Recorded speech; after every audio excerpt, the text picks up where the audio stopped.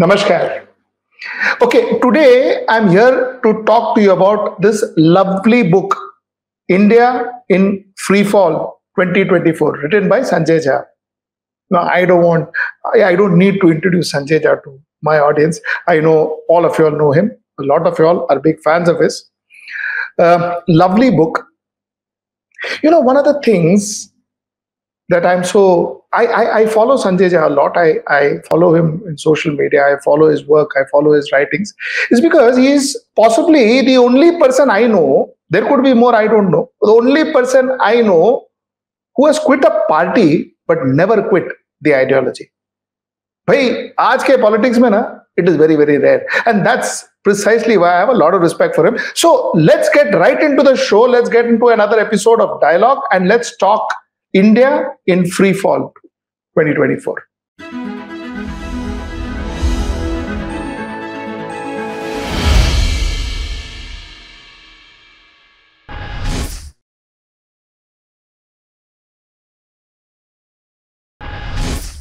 Sanjay, thank you so much for joining me. Thank you so much for joining me. What a lovely book, Sanjay. Superb. As always, you write beautifully. Your flair of writing is amazing. Your language, absolutely.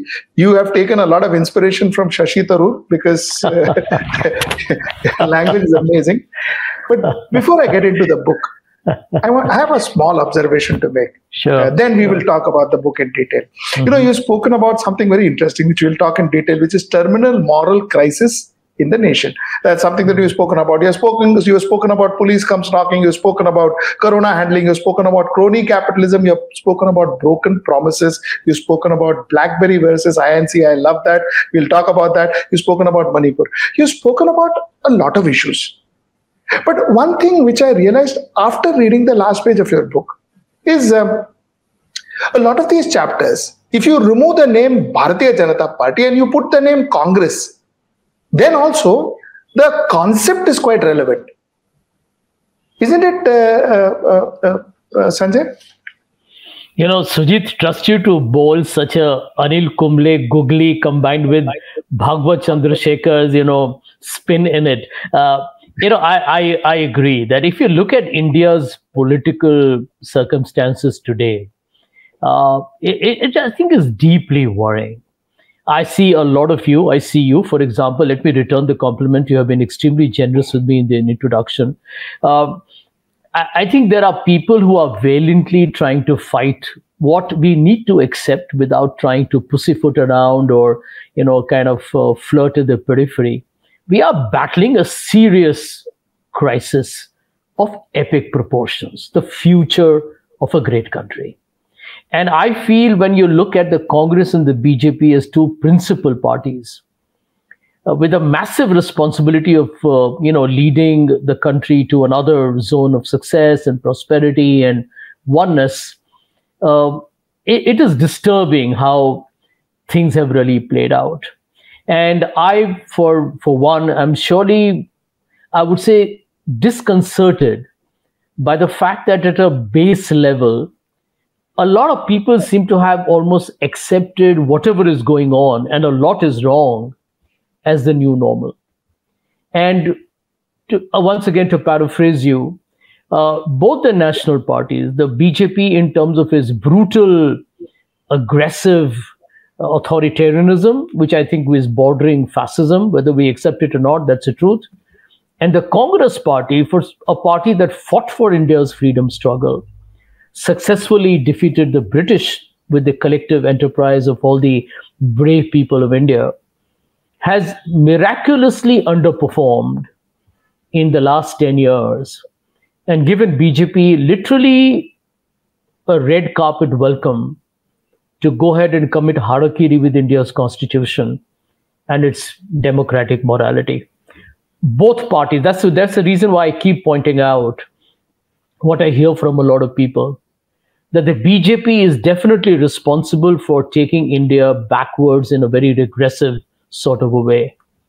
The Congress is equally culpable for not stopping this onslaught a lot earlier, and even later, its effort has been more ham-handed and lackadaisical, as opposed to be one of a determined challenger out there to save the country. Sanjay, I wanted to speak to you about this concept which you so well put. You called it terminal moral crisis of the nation. So when you talk about terminal moral crisis of the nation, who exactly do you have in mind? The politicians or the society at large? I would say that the society seems to have been bludgeoned into being either subjugated or being forced into self-censorship, where people have forgotten to protest. I'll give you an example. I've been with the Congress for a very long time. And I remember the angst with, or the pure, what I call is the moral outrage with the Arvind Kejriwal, Anna Hazare agitation on corruption. It brought down the UPA government, finally. And that was in 2011. It ended up with the rout of the UPA. What you're seeing in the last 10 years is, I think, heightened corruption. Frankly, if you look at demonetization, it's a massive scam. It has to be still investigated. But we accepted that. 140 people dead, no black money to be found. You heard the Supreme Court judge the other day. But we are okay. In the CAG scams that have since been revealed, in fact, in the latest one, which we read some time ago, if you aggregate the numbers, is over 7,75,000 crores. No problem, because the big media is probably quiet. If you look at electoral bonds, that is not just corruption. There's criminality, there's extortion, there is crony capitalism. And I don't see the kind of outrage yet that I would have probably expected. Again, maybe because the big media is burying the news down. And maybe the opposition needs to do more. But either way, I ask myself this question: where is the anger gone? You remember, Sujit, that the entire country was up in arms when that horrific Nirbhaya rape happened. Since then, there have been horrible cases in India. Manipur is a perfect example of that. And then you have had the women wrestlers protesting. You have seen how Bilkis Banu's rapists were released. And we are kosher with that, are we? I mean, to me, these are stunning manifestations of a country. And I'm not blaming the people, but I do want to say that there seems to be a degree of ambivalence and ambiguity when it comes to moral standards. Actually, what's sauce for the goose should be sauce for the gander. But if the Congress, by the way, which lost on corruption charges that were notional, that were not even real, the 2G case was thrown out. In the coal case, you have Naveen Jindal now in the BJP. You have Mr. Praful Patel of the Air India acquisitions in the BJP. But the truth is, demonetization is a reality. Rafael, I don't think, has been investigated yet. You can blame Rahul Gandhi for Chaukidar Chor campaign that may not have worked in a Lok Sabha where Pulwama and Balokot became the main theme. But was Rahul Gandhi wrong? I don't think so. I don't think Rafael case has yet been fully investigated. The truth is that the deal was given to a big industrialist who was gone bankrupt. And it was taken away from India's famous defense manufacturer called Hindustan Aeronautics. Is anybody even questioning these? I mean, these are fundamental points. Arvind Kejriwal is in jail on charges of corruption in a Delhi liquor case, where the man who was the kingpin, who turned approver, gave 50 crores to the BJP, and we're okay. I mean, to me, these are like absolutely befuddling. It's like watching an Agatha Christie mystery where you don't know what is going to unravel, what is going to surprise, shock, or, send us into a slumber. I think there is also, while the opposition can be blamed, please remember the opposition is not on a level playing field on media, on investigation, on institutions, on election commission. And at some point, I think the people will definitely speak. I'm waiting, and I do believe very optimistically that might still happen in 2024. Sanjay, what you just mentioned, you've mentioned that in detail in your book. All of the cases that you've mentioned in detail in your book, and you've spoken about Bilkis Banu. And I want to go back to that particular case. That too you mentioned in detail in the book. You've changed the name for obvious reasons, but you've mentioned in detail. Now tell me, Bilkis Banu's rapists were set free. Thanks to Supreme Court, they are back, but they were set free. What did the society do? So, are we just washing our hands off and leaving it all to politicians to say that BJP did everything wrong, which they did. Of course, I have no doubt about that in my mind. I agree to every word you said in the book. But isn't it also our fault? We kept quiet too, didn't we? Yeah, absolutely. I wish more politicians had spoken up. I wish civil society was a lot more vocal. I mean, you read Bilkis Banu's case. I mean, she saw her family being murdered in front of her eyes, her 3-year-old child. And to give her justice, they had to transfer the case out of Gujarat. And at the time when Narendra Modi is giving a speech from the Red Fort, celebrating Azadi Ki Amrit Mahotsav, you release the rapists of Bilkis Banu? And the central government had a role to play in it. It's not easy to just blame the Gujarat government. And we are silent. I mean, and then the Prime Minister has the audacity to talk of Nari Shakti. And I'm like, how can women voters even vote for this party anymore? Is it because she belongs to a minority community that people turned a blind eye? Is she not a citizen of this country who deserves justice? I mean, eventually the Supreme Court of India has to intervene. And you had people celebrating the release of the convicts, the rapists. Some of them even said that, apparently some of them are Brahmins and their sanskar should give them a redemption. I mean, how outrageous, how absolutely vulgar can you become? And I agree with you. I mean, I was shocked. I mean, here is Mr. Modi, according to opinion polls, if they are to be believed, Sujit, apparently a front runner. Can I tell you something very honestly?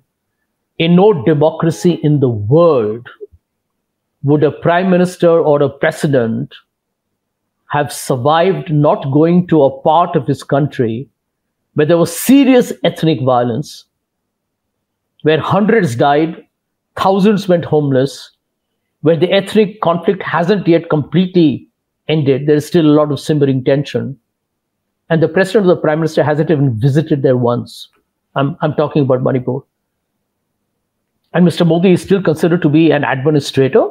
I'm sorry, I disagree with that. If you ask me, electoral bonds tells you how corrupt this government is, how criminal have the institutions become, how India has been handed over to a bunch of oligarchs. And we are happy because the stock market is booming with, some stocks playing up the hype. I mean, it's very befuddling. I know a lot of people, who are like secular, liberal, very abused words in today's times, who go to sleep in the night and ask themselves in the morning, what really is going on? This is so surreal. It feels as if we are living in another planet. I can tell you for a fact that if Dr. Manmohan Singh was the prime minister or Rahul was the prime minister with these issues, the media would have reduced the government to 25 seats. And the BJP would have done that if, of course, there was a level playing field. And I think that is really the differentiator. And I do hope somewhere the silent voter or the thinking Indian, who probably recognizes that there is something drastically wrong with India, wakes up and delivers a verdict in 2024 that restores the health of a great country. But one thing I have to ask you. You see, most of your narrative, most of what you wrote are about politicians. Police comes knocking. Absolutely, the whole country will agree to you. ED, IT is how this current government operates. Our current government administers. One doesn't disagree. But that being said, there is a Nawab Malik, there is a Vallabh Gaurav, there are politicians, there is a Ajit Pawar who have jumped political parties without absolute consideration, any consideration for ideology, any consideration for the people. Now, while you can blame the government for kind of putting pressure, you have to blame that politician for so easily crumbling down under pressure. We know politicians who changed their flags overnight after they were called once by the ED. So, will history forget these politicians? Well, I do feel that somewhere down the line, people are aware of what's going wrong. The BJP spin is it happened in the past. whenever it did.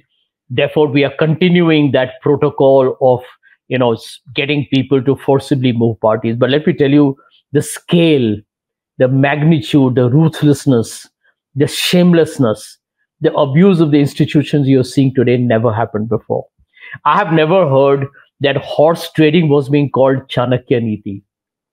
I mean, Sam Dam Dand Bhed politics is about abuse of power. And here were anchors talking about Amit Shah's great acumen in trying to circumvent the system. I mean, are we joking? But this is what we have reduced ourselves to.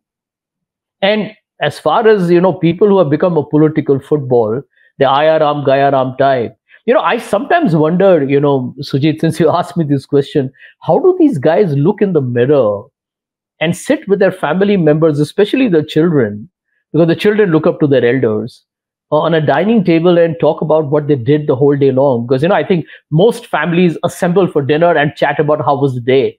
I mean, how does an Ajit Pawar, who switches parties like the way one would probably, switch lights in a day multiple times, is absolutely absurd. It's atrocious.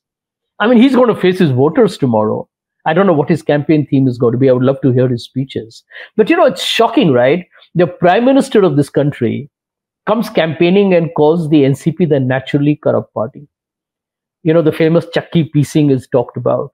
And there, Ajit Pawar, for the second time, is taken oath as a deputy chief minister. I mean, it actually, in my opinion, Sujit, is insulting the average common intelligence and respect of the people of India. And they are being told, this is the way it is going to be, bro, because we are in power and we have the systems under our hands. This is what we're going to do to be in power. The people have a chance, in my opinion, because the only chance you get where a Mukesh Ambani or a Ratan Tata or a Anand Mahindra or a Gautam Adani have the same vote as a driver, as a farmer, as a worker, as a railway engine driver, or the youngest 21-year-old. They all have the same vote. And that's the chance for India to restore democracy. But as you can see, even electoral democracy is under threat today. Indian National Congress's bank accounts being frozen, threatened to be frozen. Arvind Kejriwal and the Aam Aadmi Party leaders in jail. Hemant Soren in jail. And an election commission who's openly looking away from clear violations of the Model Code of Conduct. And why should the election commission have a problem if all political parties say have a VVPAT and a EVM reconciliation? Nobody's saying don't do away with the EVM. They're saying do a reconciliation, right? Which is like do a double check just to make sure that democracy is 100% safe. That if Sujit has voted for the Congress and Sanjay Jha has voted for the Congress, or I have voted for the CPM or you have voted for Samajwadi Party, the votes go to these respective parties. That's what the voting process is all about, to authenticate it, to make it legitimate. Why is the election commission having a problem? It's a question that we all need to ask ourselves. And I'm not even going to go down into the detail of the constitution of the election commission, which by itself is a daylight farce. How are we as a country responding to all this will be determined. But my biggest fear, Sujit, is this, that if Modi and the BJP were to win this election, just pause and think for a moment. If you were Narendra Modi today, or you were Amit Shah, or you were a BJP leader, and you said, I've got a disastrous track record on unemployment. I have not been able to contain food inflation well. Private investment is sluggish. We destroyed the MSME sector post demonetization. Farmers are still on the streets and protesting. The women have seen serious escalation in sexual crimes. Institutions are dead. Politicians are in jail. There's acquisition of corruption, criminality, crony capitalism. And worse, we have divided society on very vicious communal lines. And if despite that we win the election, then I tell myself, well, I have just got a license to probably accelerate my project of creating Hindu Rashtra, of becoming a full-grown elected autocracy, probably celebrate the arrival of a proper Putin model, and hey, you're damned because that's what you wanted, right? I'm giving it to you. That to me, Sujit, is the biggest fear if the opposition were to lose this election. Sanjay, the advantage of talking to you is you have both the perspective. You have the perspective of Bharatiya Janata Party as an opposition. While you were in Congress, you also have a Congress perspective. So you know what happens in within. Tell me, Sanjay, is the Congress a bad opposition party? I mean, listen, all that you said and all that you've written, all that I agree. But what has the Congress done? Have the Congress stood by Bilkis Bano? The answer is, except for a few here and there protests and some remarks by Rahul Gandhi, nothing. Is the Congress doing anything about electoral bonds? Nothing. Is the Congress doing anything about crony capitalism? Yeah, Modani and all of that. To that extent, Rahul Gandhi has been spearheading that. Yeah, okay. And here you have Mr. Vallabh Gaurav who quit your party, saying that I don't want to abuse wealth creators and all that. See, what is wrong with Congress party? Why can't Congress be a good opposition party? Congress should have been, ideally speaking, Sujit, at the moment in pole position. You look at any democracy, the opposition is actually a government in waiting. They have a shadow cabinet. They are always the competitor. In fact, there is an anti-incumbency in all elections. In all probability, you'll see the Conservatives lose in the UK. You are probably seeing Joe Biden at the receiving end from Donald Trump. Of all the guys, Donald Trump might make a comeback. Can you imagine that? But the Congress is not able to make a comeback. I mean, that's, just compare the UK, US, and India, where governments have changed or are on the verge of changing. But in India, you have a Congress that loses in 14, continues to lose in 19, and a third time round, it is not in pole position. It is, in fact, struggling to make itself still politically relevant as a party that governed India for 56 years. You spoke about Congress as BlackBerry. You compared it to BlackBerry. Can you talk about it? That was very fun reading. Well, let me tell you, I've been with the Congress for a long time, and if you look at BlackBerry, and that's the example I used. BlackBerry was once such a popular rage, not just all over the world, but take the American example. The Barack Obama was obsessed with the BlackBerry. In fact, he continued using it long after even iPhone came into the space, and everyone was talking about just the domination of the BlackBerry with the email service and, of course, the famous BBM. Guess what happened? It failed to innovate. It failed to believe that, competition and something new can disrupt the market. It fell into the old trap of I'm too big to fail now. I'm dominating the market. So even if a competition comes up and takes away some of the market share, I'll have enough time to change my model and recapture the space. It doesn't really happen that way. And in politics as well, you can't take it for granted that just because you were a big political party, you will always be a big one. And I think that to me is the worry, that the Congress party, in my opinion, the big mistakes it's made is not demonstrating the hunger to come back, which I think is a leadership issue, because the leadership has to galvanize the hunger within the masses and especially amongst your workers. The hunger to win, missing in the Congress, and the fact that the Congress refused to learn from mistakes. I'll give you one example. After the India alliance was stitched in the Mumbai where you and I live, and I remember how happy we were to hear about the India name and the Mumbai meeting that happened the 1st of September. You had the general elections coming up in April. Everybody knew it, right? In April 2024. Yes. Between September to December, the Congress party makes no effort to bring the India alliance together to close the seat distribution, make Nitish Kumar a convener, and ensure that the common minimum program is ready. It should have all been ready by December, 3 months max. You don't need more time. And you were ready from January to take the world on. Guess what happened? The Congress was trying to do well in the assembly elections, fair enough, but at the cost of the alliance. And that's how you gave advantage to the BJP. That tells you the problem with the Congress. Now, the manifesto is great, but now you're basically left in the last few weeks to get the message out without the support of big media. etc., etc. Will the party be able to do it? Well, I wish them the best. You spoke about three myths. I want to draw your attention to that. Three myths. Yeah. You said the Congress is too big to become extinct. Who are you addressing to? Congress or the voters? No, I'm just saying here, Sujit, that there are too many examples of political parties that over a period of time just lose their base, and the base begins to wither. For me, the big worry is that the Congress vote share seems to have bottomed at around 20%. But I only hope that the Congress is not complacent, because the voters are changing. You have new voters coming in, and the new voters who are coming in have not seen the Congress government at all.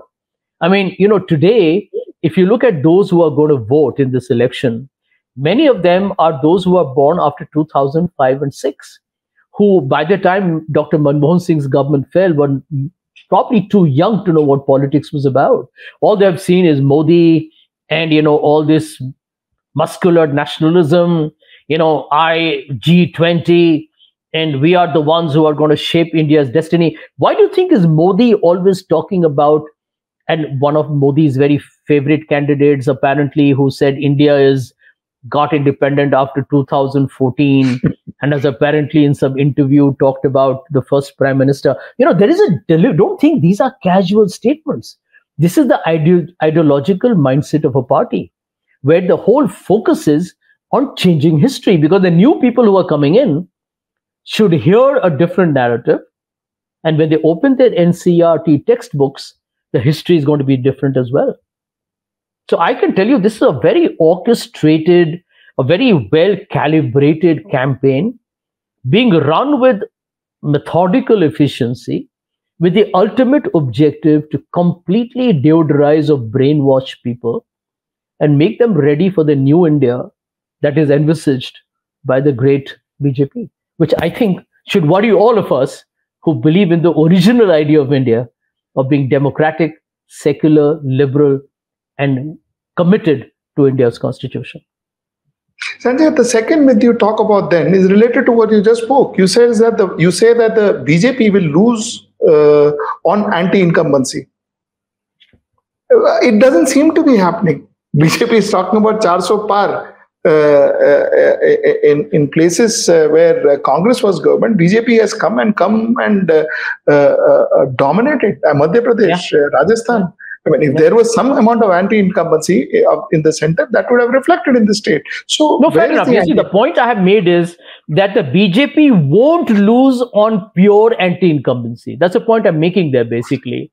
That if the Congress believes that the BJP will self-destruct, or any political party will actually annihilate itself because it's been on power for too long, and it will have done a lot of evil stuff like electoral bonds, or it will have polarized society on Hindu-Muslim politics, which is all happening. But yet, why is Modi and the BJP getting away? There's a simple reason, that when you are in power, you control the narrative. Can you imagine some of the most banal statements of Mr. Modi makes a headline?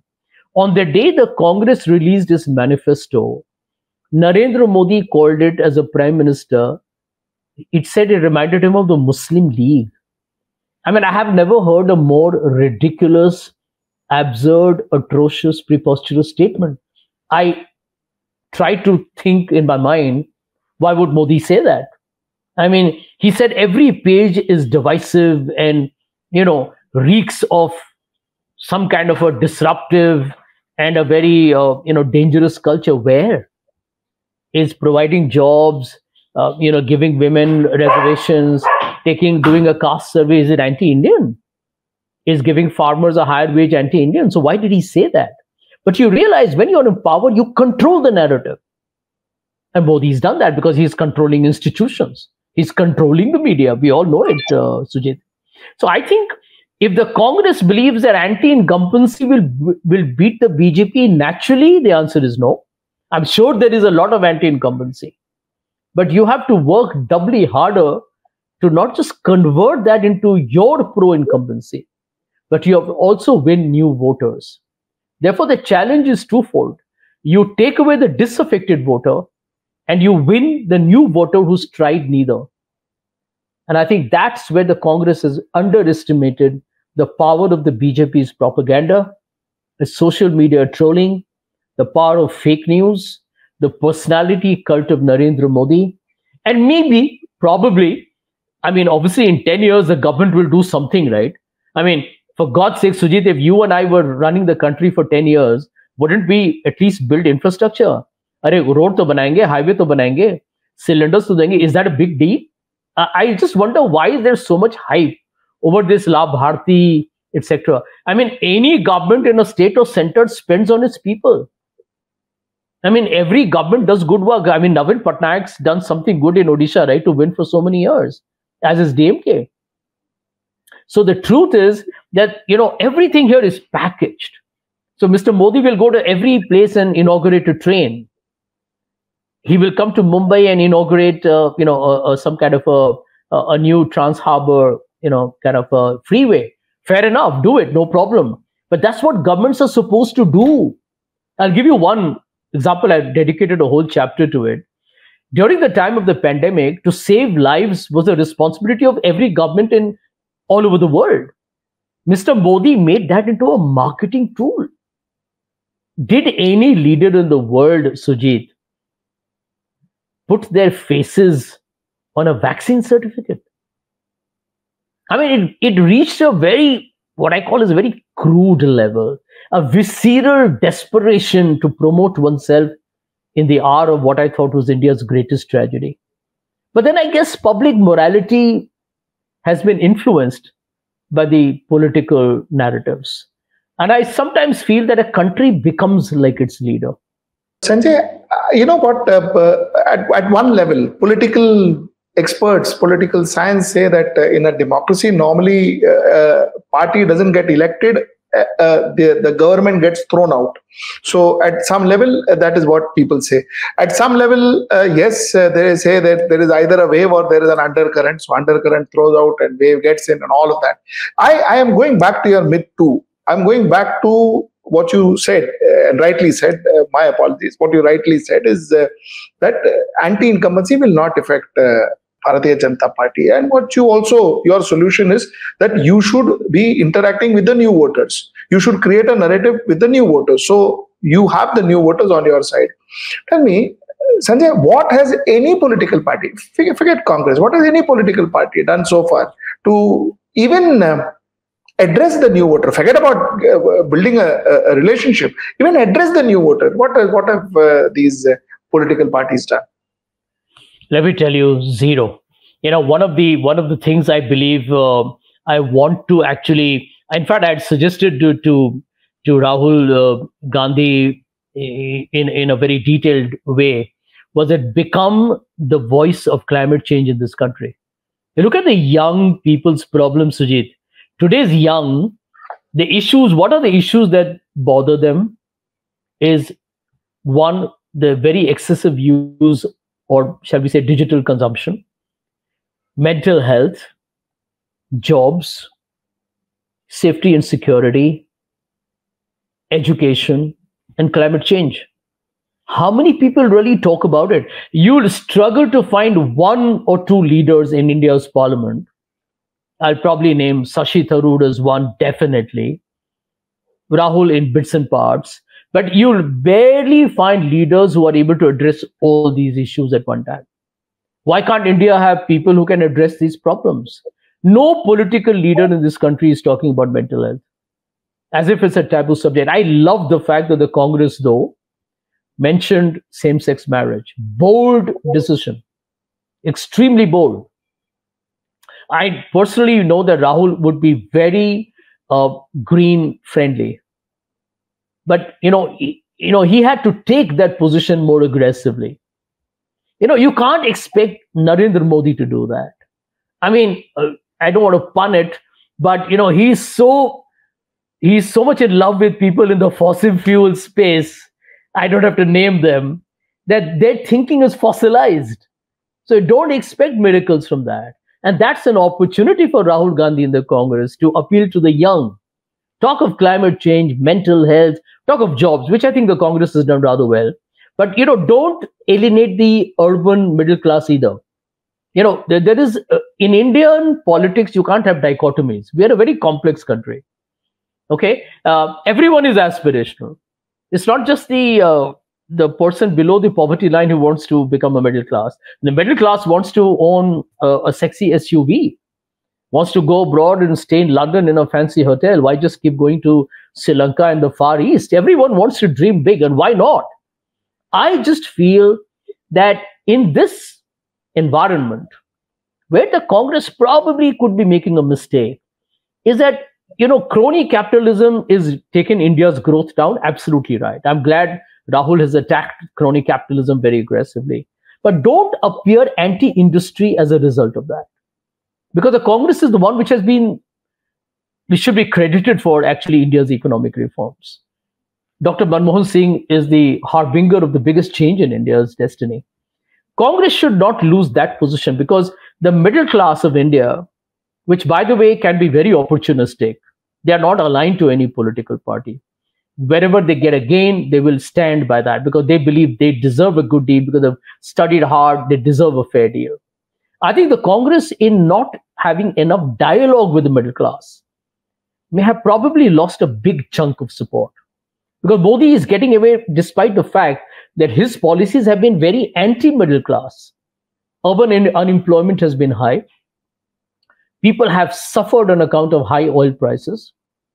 India's young today are actually living in extremely difficult times. Have you seen the number of people who have left India in the last 10 years? Close to 2 million have surrendered their citizenship. We live in urban ghettos in metropolitan cities. And I think there are no jobs. And nobody's talking about issues that actually confront them. The abuse of technology, surveillance, these are things that bother them. Climate change, etc. Health, no conversations. And actually how Mr. Modi gets the support of the middle class is absolutely because the opposition hasn't really communicated enough.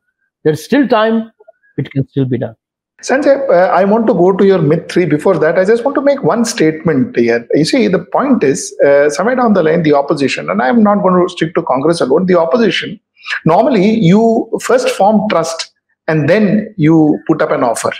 You just can't go, off the bat, give an offer and expect people to kind of go gung-ho about it. You form a trust, you form a relationship. Somewhere down the line, I believe that right through and through, that trust factor, that relationship factor, especially with the very, very, very important factor that you've mentioned, the new voters, I think that has not been built. Would you agree to that?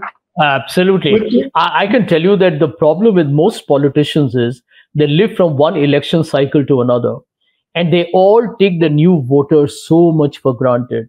They believe that the new voter is very young, but they should realize that the new voter is likely to be significantly influenced by their families.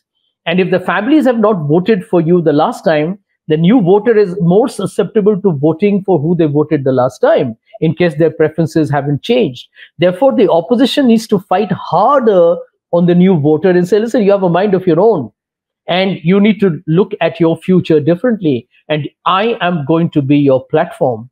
Because see, at the end of the day, to believe that the new voter will just kind of exercise their own mind doesn't really happen that way.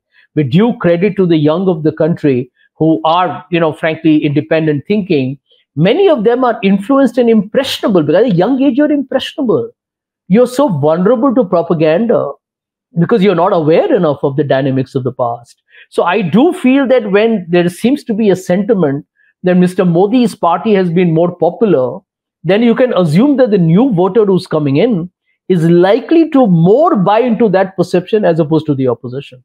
Not entirely, but it's the potential of sticking with the status quo rises.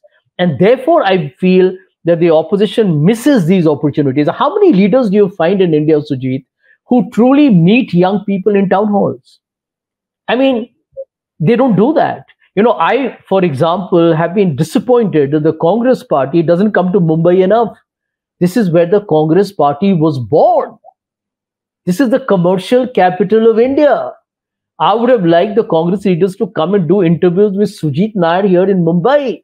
Big media is ditching you, meet other people. This is the entertainment capital of India.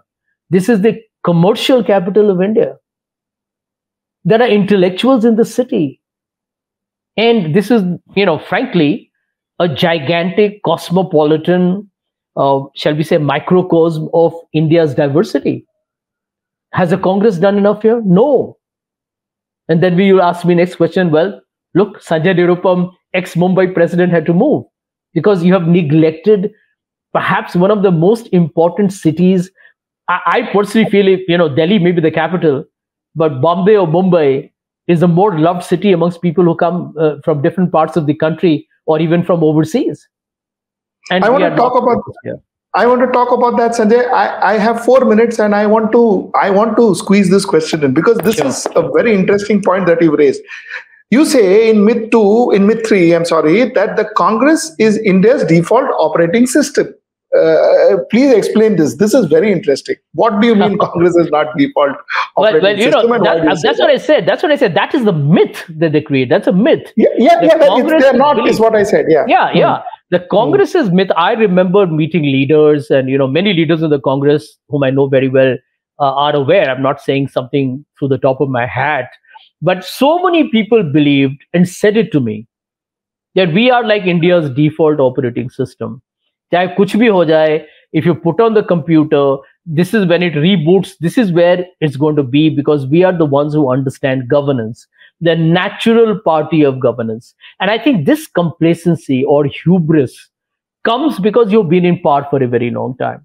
So one way you have to cut them a bit of the slack, because the Congress has been in government for so long at the center and the states. I mean, they believe that, perhaps rightfully to a great extent, that we have created the modern India, which is true. Nehru's, entire democratic construct, the industrial policy, the IITs, the IIMs, the AIMS. If you really look at the India story, under Pandit Nehru, you created a modern India, secular, liberal, with a constitution, a law and order, a functioning democracy. Now, the problem with the Congress was it assumed, because it was in power for so long, never lost a national election till 1977. And then, of course, in practically governed all states till the late 1960s. You believe that the opposition was literally non-existent, or at the most, they were pesky irritants who would come and not be able to survive the heat in the kitchen when it came to governance. Now, I think that was a mistake. The times change. As India, you see, the tragedy for the Congress is you developed India under Dr. Manmohan Singh, India's golden phase of economic growth, an average growth of around 7.8%, lifted 270 million people out of poverty, brought laws like RTI, Lokpal, anti-corruption laws, and you lost on corruption. Can you beat that?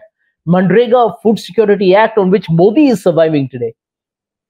And the Congress forgot that when you do good things, you got to be prepared to deliver more things, because people will expect more. It's a very natural anthropologist study of human evolution.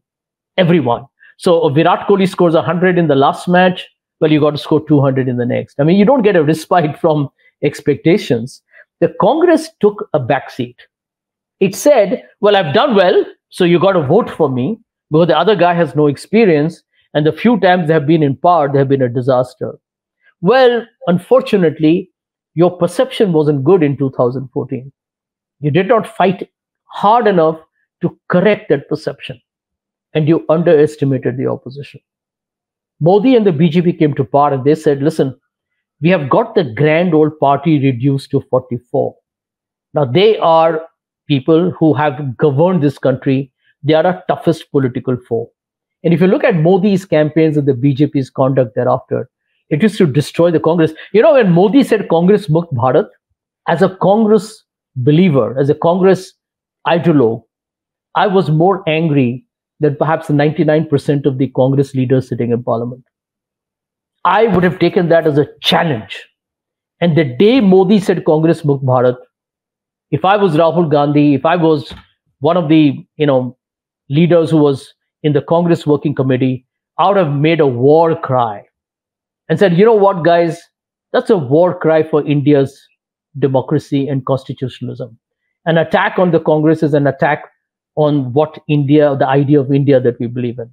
And from that day onwards, I would have made sure that every day counts. Unfortunately, the Congress didn't have the same vigor and passion. So we'll continue the good fight, but I do hope the Congress wakes up to the reality that tomorrow is another day, the past is history. You got to live in the moment and work hard. There is no respite from the fact that ultimately what works for you is pure and simple hard work. Sanjay, my last question, and a candid one, and a personal question. Sure. Outside of this book. Sanjay, I want to know, why haven't you joined another political party? I want to know that Congress was not fair with you. Congress was not fair to you at all. At least that's what we believe, sitting outside and watching what happened to you. Congress was not fair to you. Why didn't you quit Congress? Why didn't you throw out Congress? People who Congress gave tickets have dumped the Congress. Why didn't you dump Congress? Why didn't you join another party? I understand you're always said, I remember I was speaking to you then when you said that I will not quit my ideology. I remember speaking to you then. Yeah.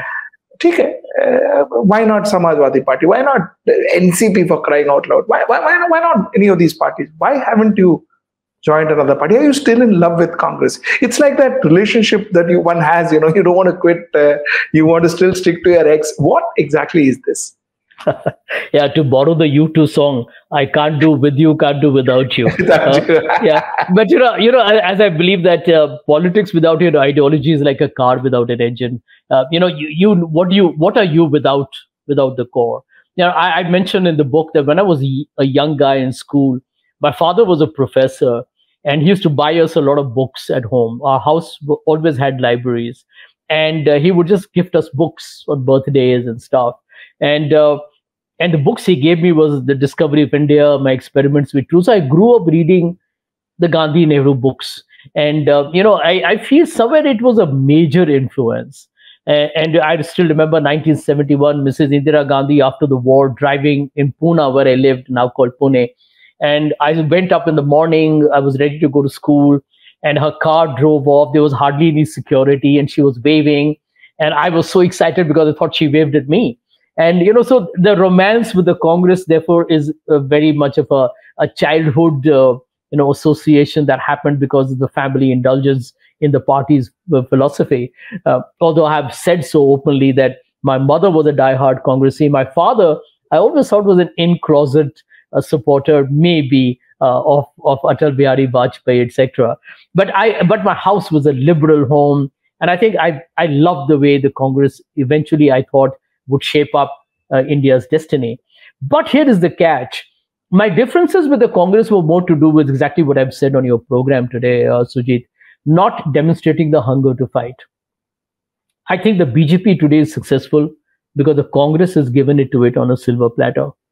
I believe, like in sports and in politics, your opponent doesn't beat you. It's you who lose it. You hit the ball in the net, which is why he wins. You hit the ball over the net, it's probable that he may hit it out or he may hit it in the net. So it all depends. I don't think the Congress has really fought hard enough. Should I blame the Congress entirely? Not really, because I'm not Ehsan Faramosh kind of a guy.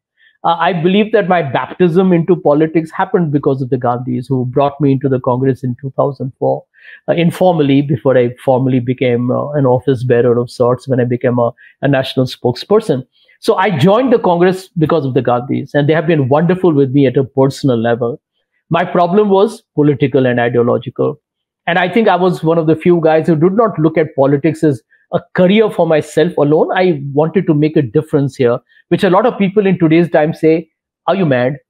Many people came and told me, you're an oddball of Indian politics. You're suspended. You're introduced as a suspended guy, which is supposed to be some sort of mortification. But I don't take it as a mortification or an embarrassment or a humiliation. I feel, I want to convey a message that actually, why should I be an oddball? I should actually be the standard of Indian politics. Why should anybody leave one political party and join another just because you're not doing well? Figure out a way.